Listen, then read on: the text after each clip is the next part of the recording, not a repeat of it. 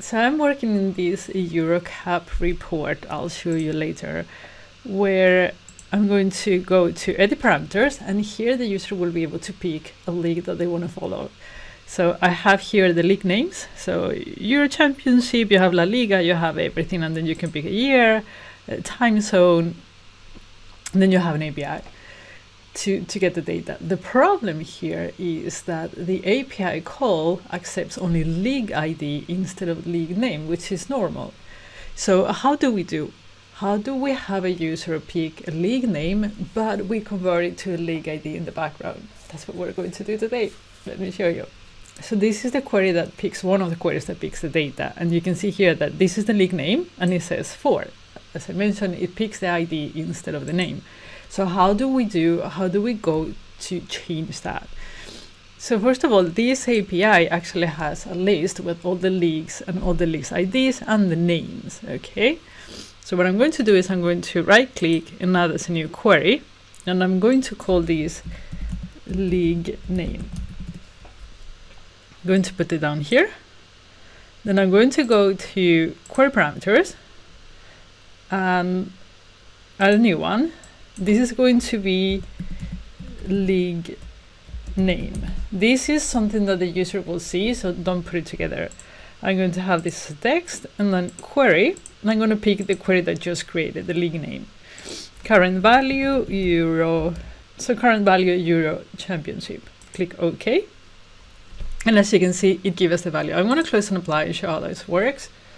Right, so when I go here, the query parameters, you can see here that it gives us the name. So now the user can pick something and we need to connect it to the API call. So let me show you step by step. We're going to go to new sources, blank query, and then I will actually show you in one go. You first call in the table called leagues, the table that contains the names and the IDs.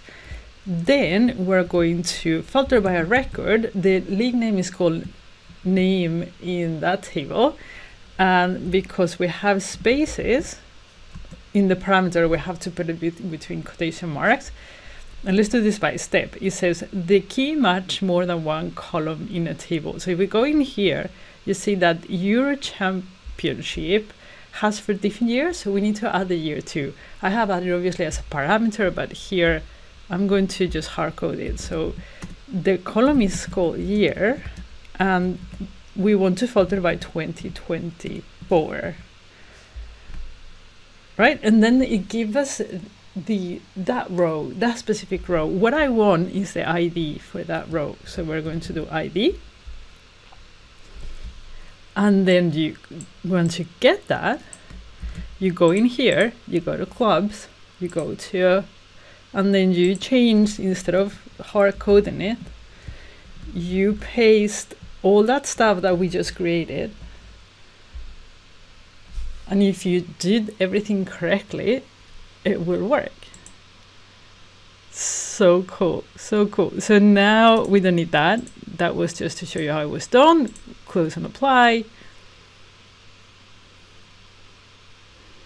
I'm gonna get the clubs, teams.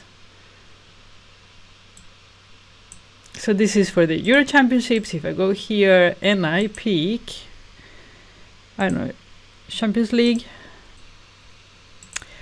Of course, there is no 2024. Let's pick something that is on 2024, and it loads, right? It's so cool, so cool. So now you don't need to expose IDs to your users. You can put names instead, and this is how you do it. I'll see you again in the next one. Bye.